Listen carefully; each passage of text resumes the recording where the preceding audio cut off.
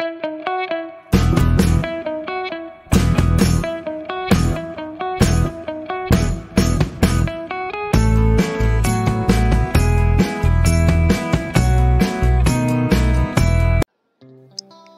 everyone, welcome back to my YouTube channel.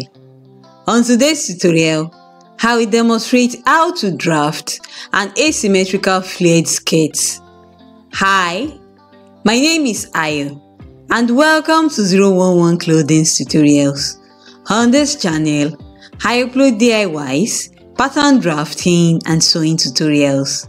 If you haven't subscribed yet, kindly do so, and do not forget to turn on the notification bell so that you'll be notified whenever I upload a new video. So now, let's get right into the tutorial. Thank you! I'll be working with the following measurements: waist circumference 31 inches, hip circumference 38 inches, desired skirt length 25 inches. So I have here this pattern paper which I have already laid out on the table, and I've already drawn 2 inches margin at the top and on the left hand side of the pattern paper. I will now draft a basic skirt pattern. I will go ahead and draw a rectangular box on this pattern paper that will contain both the front and the back skirt patterns, since I'll be drafting both of them together within this rectangular box. To know the width of the rectangular box, it is the hip circumference divided by 2 plus 2 inches for ease, and this is 38 divided by 2 plus 2 inches for ease, and this is equal to 21 inches. So I will go ahead to measure and mark 21 inches like this. I will draw a vertical line downwards.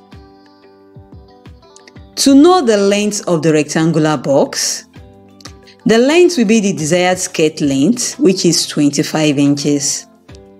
So I will go ahead to measure and mark 25 inches like this. I will draw a horizontal line across. Next, I will divide the rectangular box into 2 equal halves vertically, like this.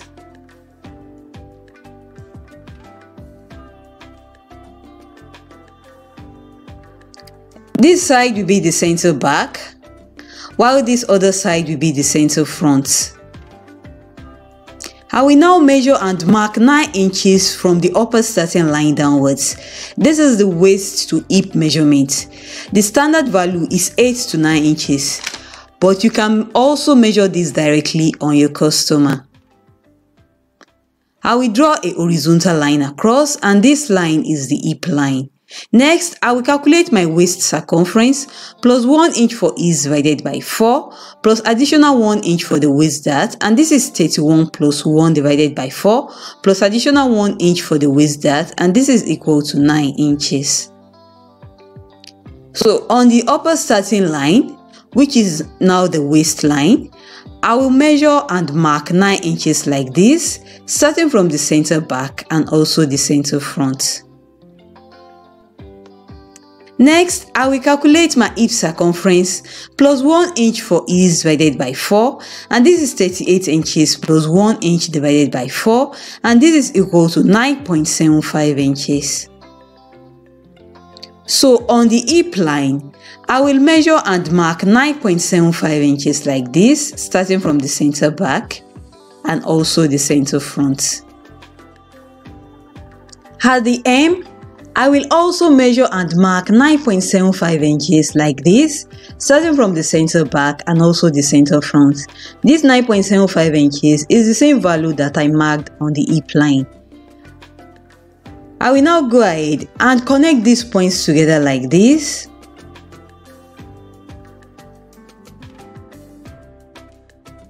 To know the position of the waist dart, I will simply divide the bust span measurement by 2.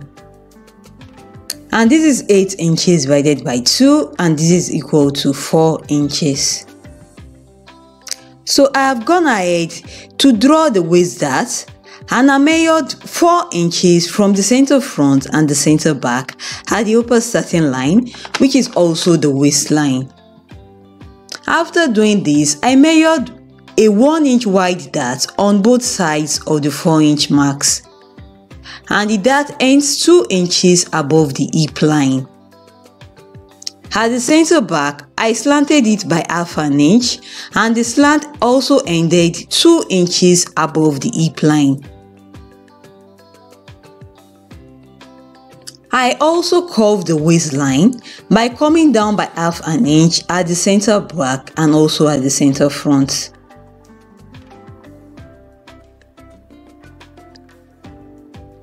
I will now go ahead to cut out the front and the back skirt patterns. I will cut out the skirt band from the main skirt patterns. So for the bands, I will measure and mark 2.5 inches like this.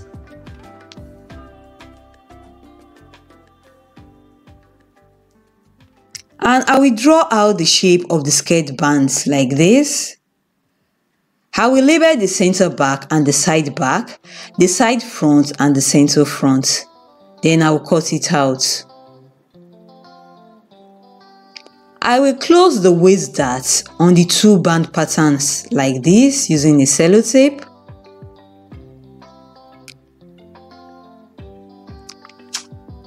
After doing this, I will trim off the uneven ends and I will also label the band patterns. On the main skirt patterns, I will draw vertical lines from the base of the waist dart down to the hem of the skirt pattern, like this.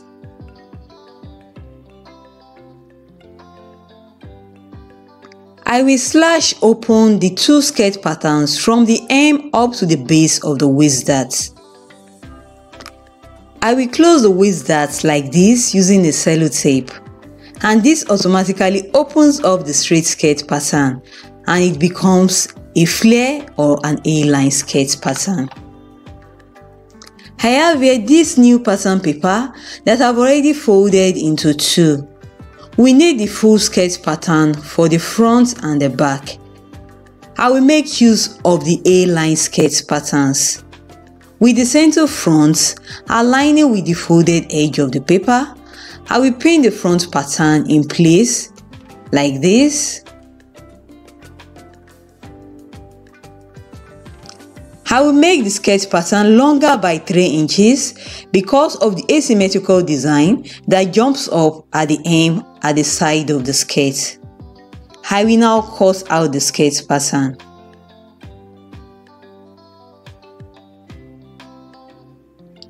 I will repeat exactly the same thing for the back pattern as well. I will ignore the slanted center back. The center back piece will also be cut on fold, so the slant is not needed for this particular skirt design.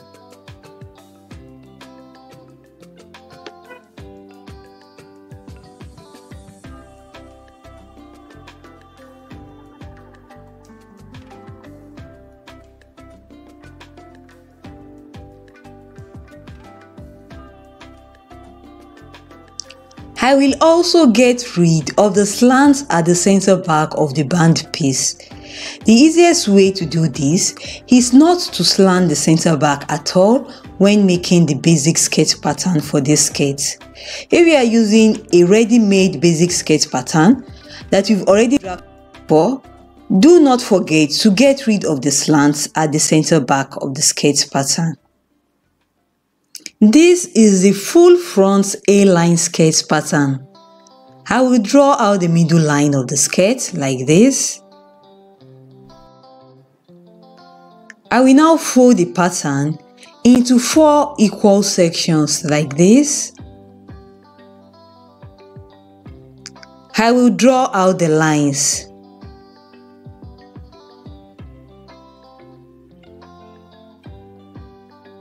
On the original pattern, this is the hip line. I will mark the hip line on this A-line skirt pattern like this. I will now connect these 2 points together like this using my ruler.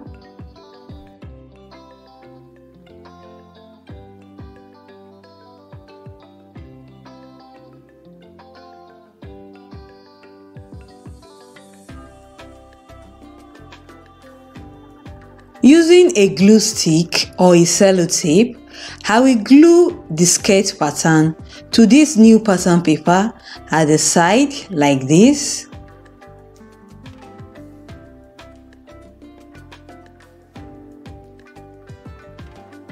From the base of the skirt at the side seam, I will go up by 3 inches.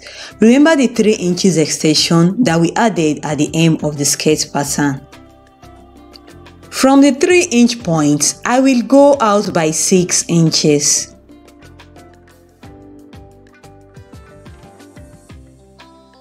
I will now connect the hip point to the 6-inch point like this using a ruler.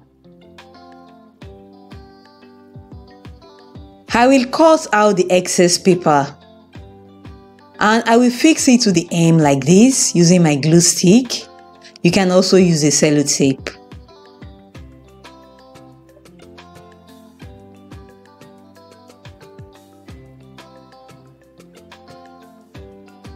From the center front line, that is from the middle of the front pattern, I will come down 10 inches.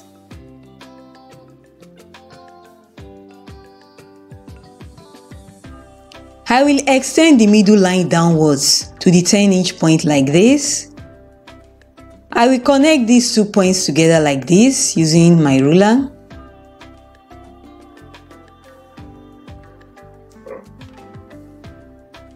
I will also connect these 2 points together like this, that is the 6-inch point to the 10-inch point like this, also using my ruler.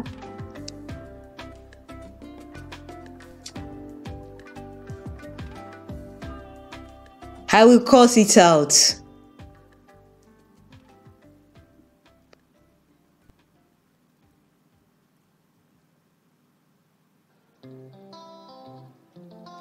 So as to avoid confusion while sewing, I will label the sides and the upper part of the pattern.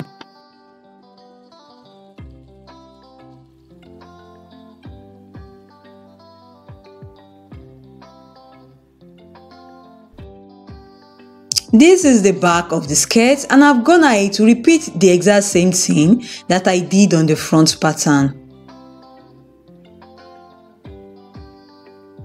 These are the front and the back pattern pieces, and as you can see, both the front and the back patterns are identical.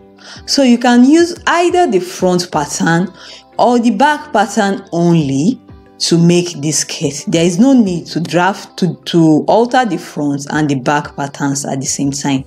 You can either use the front pattern or the back skirt pattern for this skirt. I will now go ahead and sellotape both the front and the back side cuts together like this, or you can just pick one of the 2 side cut pieces and cut the side of the side cut piece on fold. It will still give you the same result.